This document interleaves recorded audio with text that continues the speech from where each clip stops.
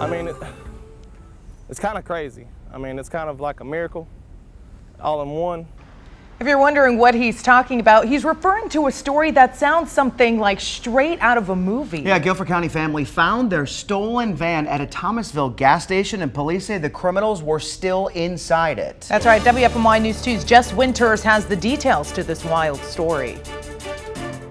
Yeah, this is our first look at the woman who police say knocked on an elderly man's door in the middle of the night bleeding, asking for help, but she fooled him, grabbed his keys and took off with his van. She's been caught, and you're about to find out luck played a big...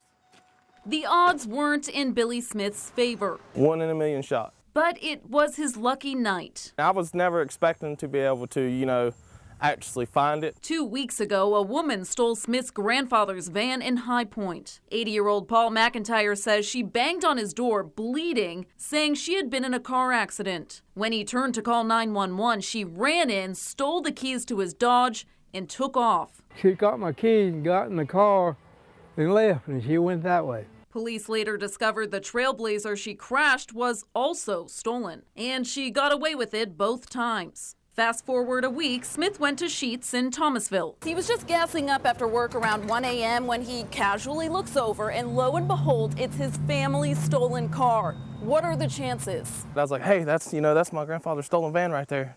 I was like, I know for a fact I got the tag number. That is the van. In another stroke of luck, a Thomasville police officer pulled up to get gas at the same time. It's just like, wow. I'm still in shock right now. Police arrested Brittany Dratwick on the spot. McIntyre is not a man of many words, but this is how he feels about getting his car back. A big thumbs up. Basically, you solved your own family's case. Pretty much. Thomasville police also arrested 50-year-old John Dollar in connection with the stolen car.